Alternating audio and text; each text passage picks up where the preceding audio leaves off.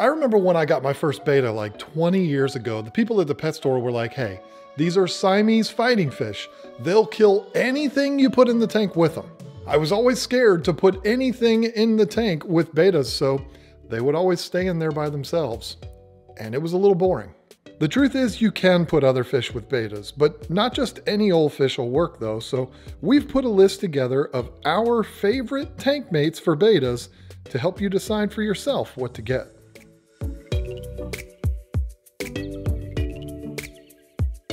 Let's be honest, what fish doesn't go well with cardinal tetras?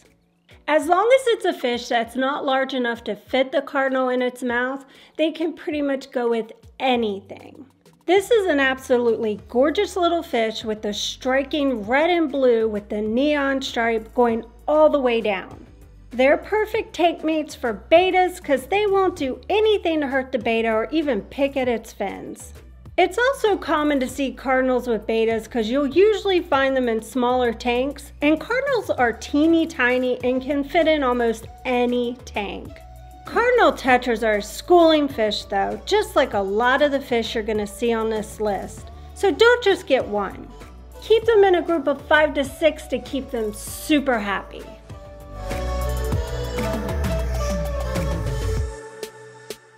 I've said it on this channel many times, Harlequin rasboras are one of my all-time favorite fish.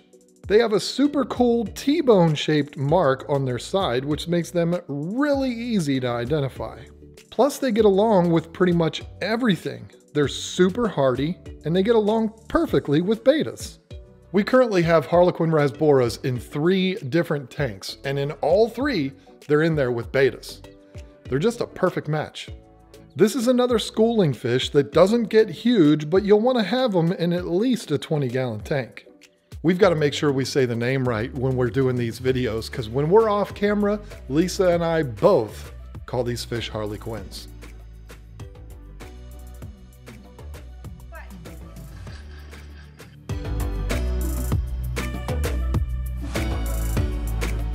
Corridors are another small member of the catfish family. They're super cool and they won't bother anyone, and they won't bother your betta either. These are for the most part super active little fish that'll do a great job scavenging around looking for food, which means yes, they're another fish that'll help keep things tidy, which is always nice. Some cories like to be in small groups though, so make sure you do your research on them before you go and pick them up. It's always cool to watch them interact as a school too. They'll be all over the bottom of the tank and doing it in a little group. It's cool to see. Cories are kind of like snails though. Some of them get bigger than others. If you've got a smaller tank like a 10-gallon, go with panda cories, but you wouldn't want to put pepper cories in a 10-gallon because they can get almost 4 inches in size. You see what I'm saying? Just check into them before you buy them, but the important thing that has to do with this list is they're great tank mates for bettas.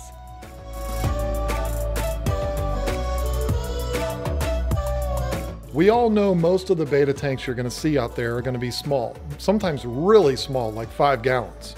One of the most common questions is, what can I put in my 5-gallon tank to help with algae control and help keep the tank clean? Well, you obviously can't put larger plecos and stuff like that in there, so what do? Well, this is where snails come in.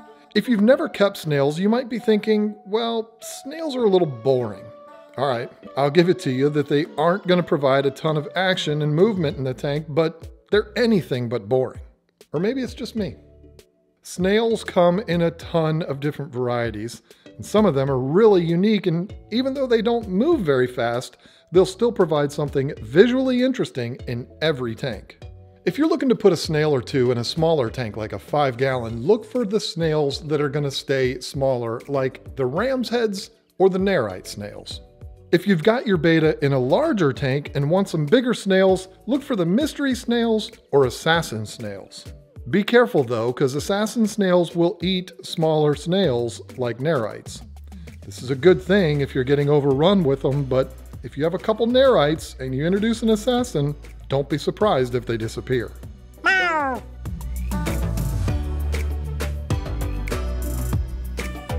Neon tetras are very similar to cardinal tetras. I know we've already talked about them, but these are a staple fish in the hobby, and we had to include them on this list. This is another super tiny schooling fish that won't take up any room, won't create a huge bioload on the tank, and won't bother your betta. This is another great fish for the betta keeper that wants to add some movement in their tank, but they only have like a 5-gallon, so they don't have a ton of options. You can easily throw 5 to 6 neons in a 5-gallon tank with your betta, and they'll be perfectly fine. The cool thing we've seen in our tanks is that sometimes the bettas will pal around and school with the neons. It's neat. I know it might sound kind of weird, but I think it makes the betta really happy, like they're hanging out with their friends. You can find neon tetras anywhere, and sometimes you'll even find them for like $1 a piece. So if you've got a medium-sized tank, grab a dozen or so of these little guys and watch them fly around all over the place. They're just awesome little fish.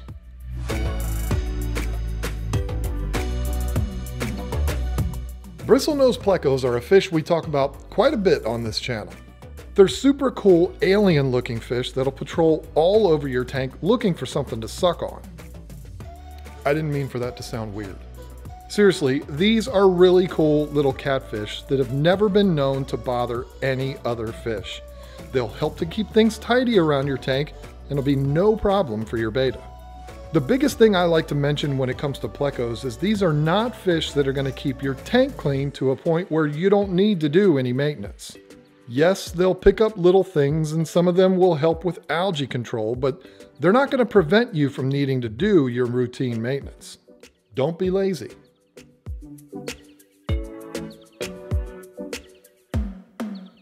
Ottos are everyone's dream fish. Wait a minute. They're little catfish, so how can they be a dream fish? Well, I'll tell you. Everyone's looking for a fish that can go in smaller tanks that won't hurt the other fish in the tank. They stay small and help clean algae. Well, that just described Ottos. See? I told you. Everyone's dream fish. Ottos are great little algae-eating fish that do really well in groups and in tanks 10 gallons and larger. They'll help clean algae off your decorations, plants, and even the glass, and they'll do a really good job too. The only warning I'll give you about them is if you buy 5 or 6 of them and put them in a 20-gallon tank with your betta and maybe some neons or harlequins, they'll clean up the algae really quick. People automatically think if their tank is clean, it's great. The Ottos are doing their job, but it could be that they cleaned it all and ran out. Now they're starving. We sold Ottos when we had our store, and we'd have people come in and say, "We put them in our tank. They did a great job," and then they just started dying. In a nice way, we'd say, "Well, did you feed them?" And they'd be like, "No, they eat the algae." And I'd say, "Yeah, you said the algae's all gone, so what are they eating now?" And they'd be like, Point is, feed your Ottos. Give them some algae wafers, and they'll keep your betta tank nice and tidy.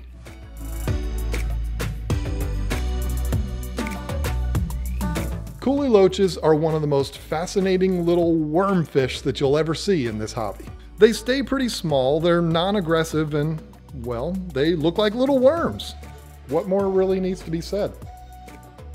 This is a super easy fish to keep, but there is a downside, and that is that you're gonna put them in your tank and they're gonna disappear. I'm serious, they'll be gone, and you'll be like, "Hey!" We had one in an angel tank years ago, and I totally forgot about it. I literally hadn't seen it in years.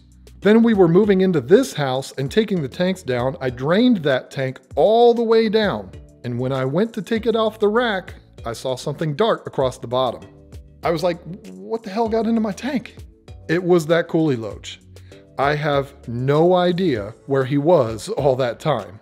But anyway, these are awesome little fish that you can find anywhere. Just remember, they're very shy and skittish, so you won't see them all that much, but buy a group of them and you might have a better chance. You'll have a bunch of really cool little worms swimming around your tank, and they won't bother your beta.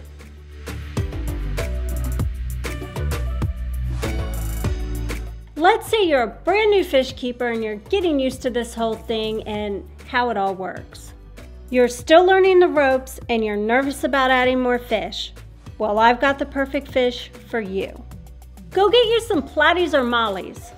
They're super cute, they don't get huge, and the best part is they're super hardy, so they'll be great while you're still learning all of this.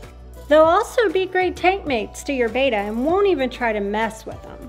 Platies and mollies don't care about being in a school either, so you can just buy one or two and they'll be perfectly happy. The only thing I would caution you on with these fish is they're live bearers and they're constantly popping out new babies. If your tank is small, I'd make sure to get only females or males. That way you don't have all those babies. Platies and mollies are available in tons of different colors and patterns. They're easy to find and super cheap. So if you're a brand new fish keeper or even experienced and you want to give your beta some company, grab a few and put them in there with him. They'll all get along just fine.